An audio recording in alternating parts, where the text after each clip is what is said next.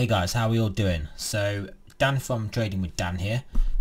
So we're going to have a quick look at these Bitcoin and Ethereum Dominator and DMT indicators.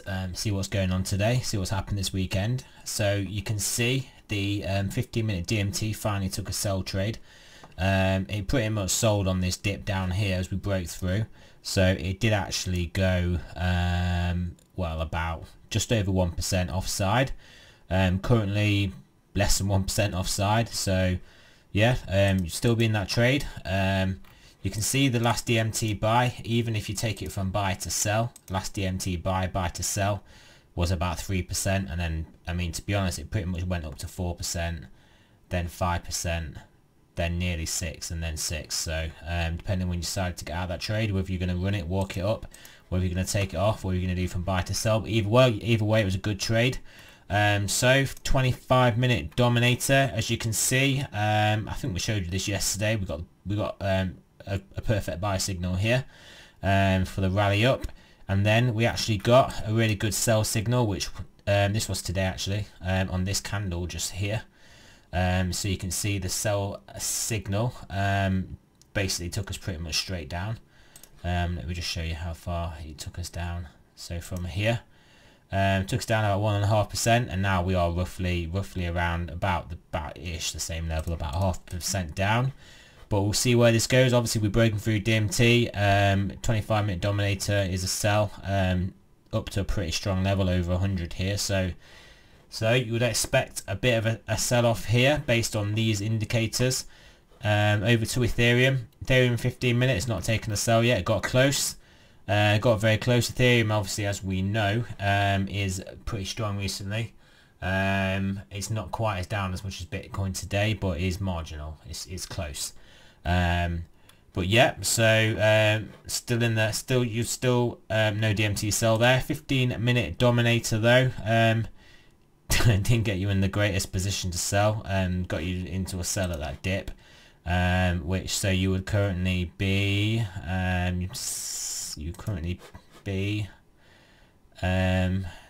oh, what is this even drawing? This is showing a square, isn't it?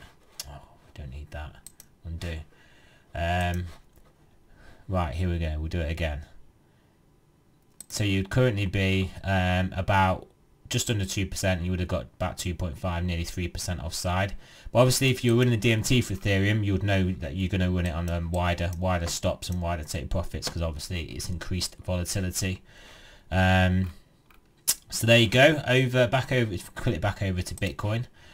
Yeah, so in Bitcoin, in my actual non-bot account, so my manual trading account, as you guys know, I'm still working this short from the drop out of here. We'll just go to 8 hour. That'll do, won't it? From the drop out of this wedge here, I pretty much show you guys this every time, don't I?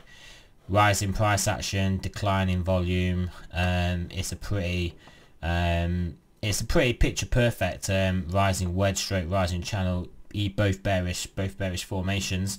The only thing that isn't perfect about it is it's not at the perfect sell level.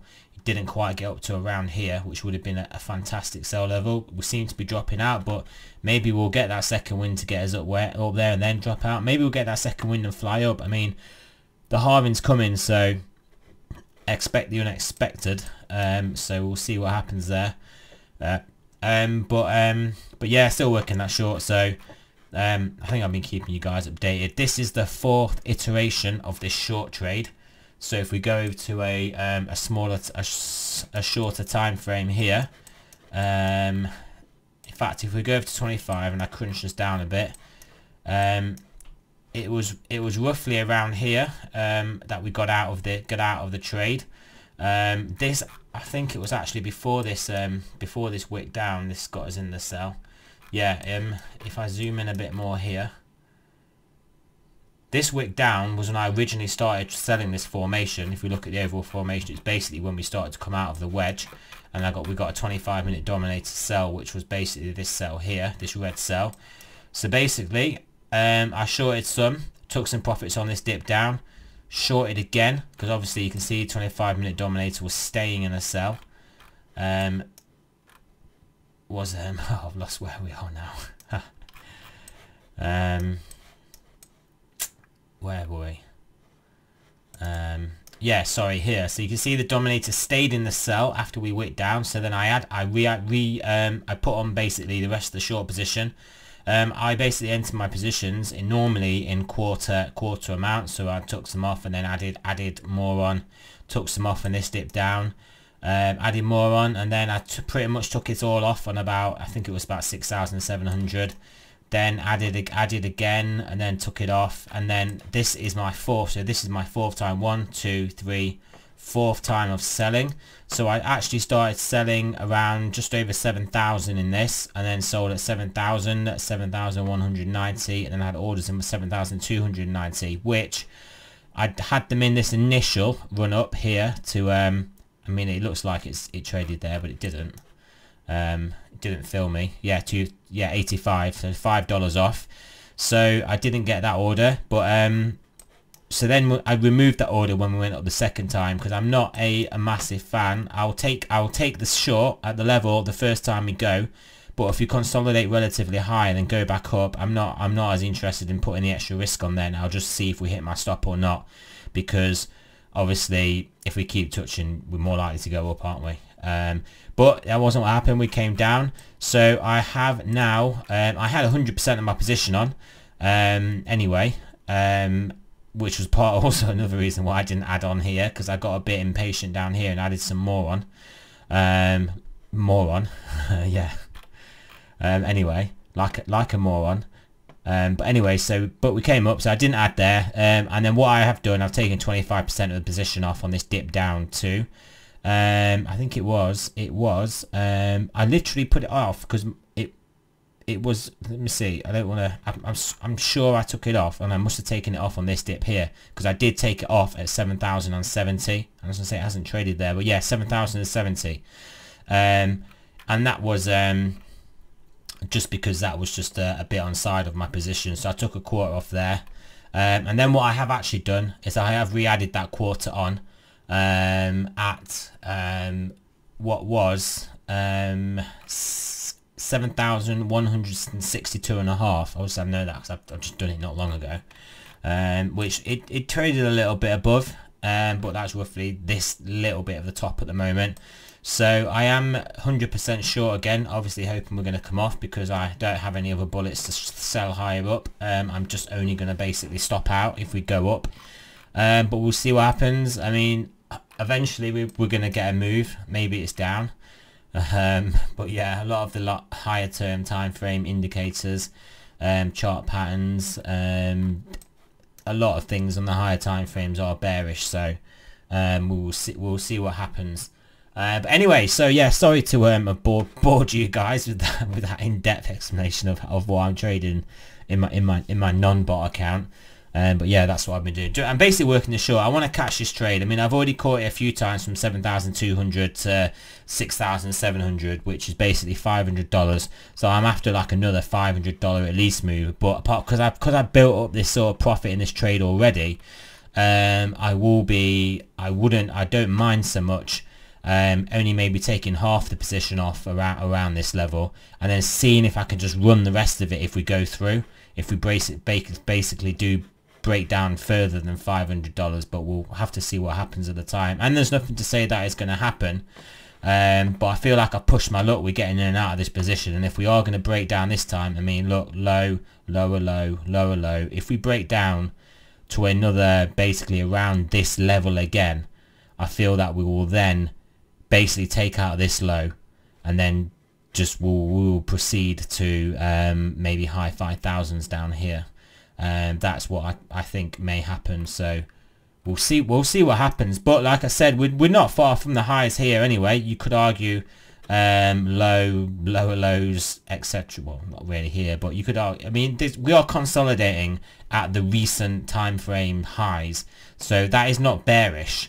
Obviously we do know Bitcoin has a penchant for bot formations, so we could very much see a bar down, but more conventionally speaking, consolidating at highs like this isn't the most bearish thing to do. So and obviously our correlations with stock markets that have been pretty strong, and that at the moment, if we look on weekend Wall Street, we're opening well, we're opening a little bit higher on the Dow, so that's at the moment anyway. I mean, futures can very easily open this evening and then get absolutely whacked. So I mean, there's a long time between when futures open and then when the cash market opens, which is obviously the more important market. But basically my point is stocks are strong, and they had a very strong close. They're looking stronger at the moment based on their futures, and obviously we know there's a strong correlation between Bitcoin and stocks, so that could very realistically push us up, and then we may end up getting around this level. So I'll end up stopping out my trade above 7,300, and yeah, and then I'll have to just wait and assess to see what's going on. If that happens, probably end up taking long trades with the actual bot account, so that would be great. The bot account's been working really well with actually my overall position, because it's taken a good couple of long trades, which is basically well, hedged my short at those periods of time, which is good because it means that I'm not losing any money, so it's fantastic. But yeah, so we'll see what happens there. Anyway, so yeah, remember, this is not a financial advice. I'm not a financial advisor. Always do your own research. I've got a couple of other video ideas that I'm going to do. I basically have a Twitter here. Let me show you. Here we go. I don't really follow many people, but I feel like I do follow the most. I have to go into my profile. Here we go. I think I do feel like I only follow 49 people, but I follow and I don't really use much. I just look on it. I don't tweet much, but I'm going to start tweeting my videos and things on here. Going to start utilizing this more, because I think Twitter is a good thing to use. So here, Trading with Dan on Twitter. But I do follow some pretty good macro economists, traders, like hedge fund managers, basically finance people, and what I will do is probably maybe do a review each day of the tweets, of what's going on, what's been said by these various people. So yeah, if I show you through, I mean, I can show you through some of these people. I don't necessarily need to. You may have heard of some of them. Then a lot of them aren't necessarily Bitcoin people. I mean, the closest I think to Bitcoin people are probably well, Max Kaiser and Stacey Herbert, and well, Alessio Rustini, I guess he's a Bitcoin guy. But other than that, these are mainly more mainstream economists, and mainly people that do know what they're talking about. So I may review that. So it may not be the most interesting thing for just pure Bitcoin traders, but I think it will be a useful section generally for people to basically know about. So anyway, so right, there you go. Yeah, feel free to follow me on Twitter if you want, guys. But yeah, I'll probably start on Monday, actually. Probably start on Monday with my Twitter reviews. And then yeah, I say Twitter reviews, just basically a review of the interesting, important tweets that have been out that day. But yeah, so right, finally I'm done guys. Right, I'll speak to you guys tomorrow.